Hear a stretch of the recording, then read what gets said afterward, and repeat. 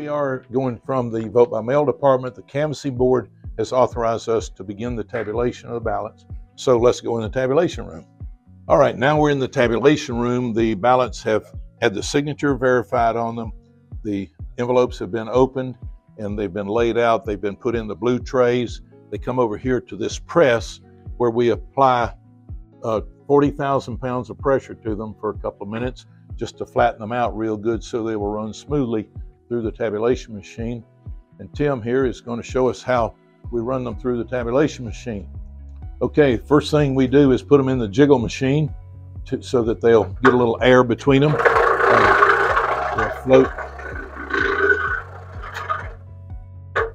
Then he loads them in the tabulation device, and if it can't read any of them, it will sort them out. You're going to need to look quickly now because this thing rolls pretty fast.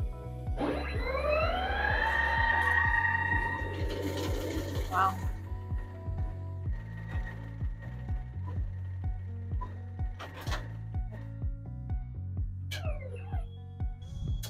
So what happens when that happens? Just what he's doing now. All right. Fortunately, those were red. They just stacked up improperly. Yeah. And now if there were several more to come behind it, we turn the machine off as quickly as we can because that thing will create a yard sale in a heartbeat. I'm sure, yeah.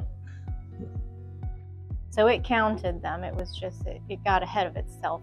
Yeah, Tangled exactly. Up. Yeah, once they make it there. Yeah.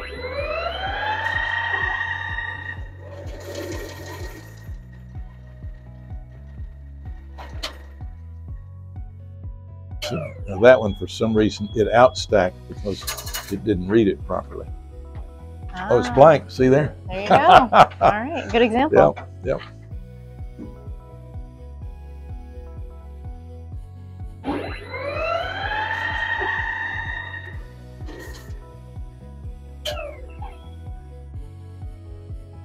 So it will read a large number, it'll read a small number.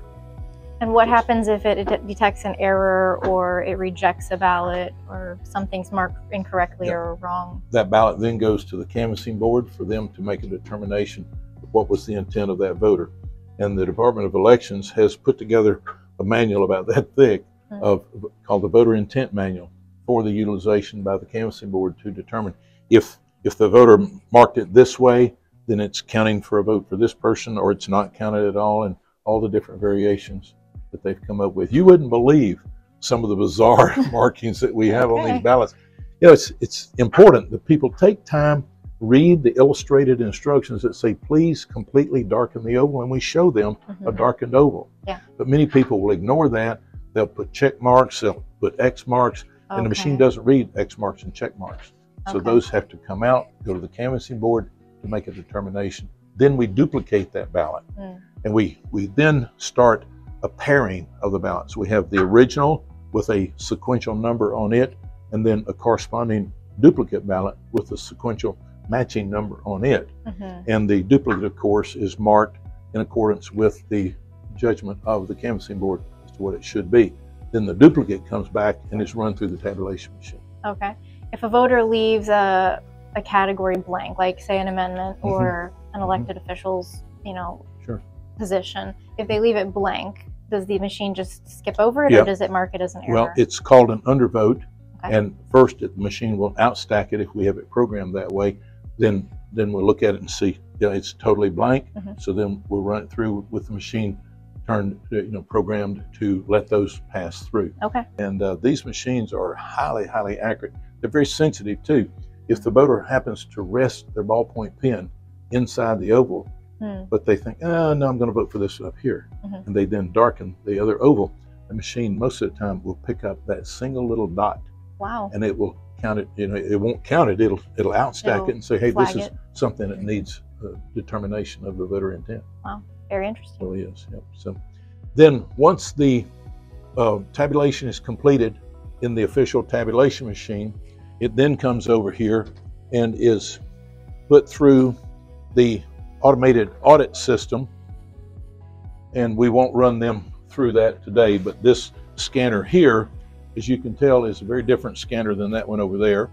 And this is what I was talking about before, the head-to-head comparison of all the contests on the entire ballot. and the verifies the accuracy of the tabulation machine over here. It's a very excellent program and very good investment for the verification of the accuracy. And it's far better to look at the entire election ballot with all the contests than it is to just randomly choose one and examine it. So we're real proud of that. Interesting. So we intentionally built the walls here with these large windows in them, so that if anybody in the public would like to observe what's going on here, they're welcome to come by and just stand out there. When we have live ballots in here, we do not allow the public into this room. They can stand out there, they can sit out there, they can look and see what all's going on, both in the tabulation department and in the vote by mail, and the canvassing board as well. There's our sitting area for the canvassing board. You can see we have TV monitors here. The camera on the lower left there is in the ballot opening room, so people can sit here and see all the activities going on in the ballot opening. And then we have the warehouse over there. That camera is viewing in the storage area for the early voting ballots. Okay. For those who are not familiar, what is the canvassing board? Thanks. Good question. Very good question. Sure. The canvassing board, by law, consists of the county judge who is appointed by the chief judge of the judicial circuit. In our case, it's the 5th Judicial Circuit. The county commission chair or their designee, and the supervisor of elections or their designee. If the commissioner or the judge or the supervisor of election, if any of those people are on the ballot, they cannot be a voting member of the canvassing board. In my case, I'm an advisory member of the canvassing board, but I don't have a vote because this year my name's on the ballot. So I'm there. I'm still have to play my role as supervisor of elections. I just don't get to vote on the canvassing board issues. Okay. And that's the way it should be. The two monitors up top are for the observation of the ballot duplication process, so that anybody can sit here, they can look and see what did the original marking show and what is the duplicate marking going to show. And there again, it's transparency, transparency, transparency through everything that we do. All right. I had no idea you could come and watch the process. That's oh yeah, cool. Yeah, sure can. Well, that basically concludes all of the in-house stuff. The other events are the precinct voting and the early voting. Why don't we move to another room where we have set up a mock polling place and walk you through very briefly what all goes on there. Sounds good. Okay. Stay tuned for more of this detailed and unprecedented access to the Lake County Supervisor of Elections.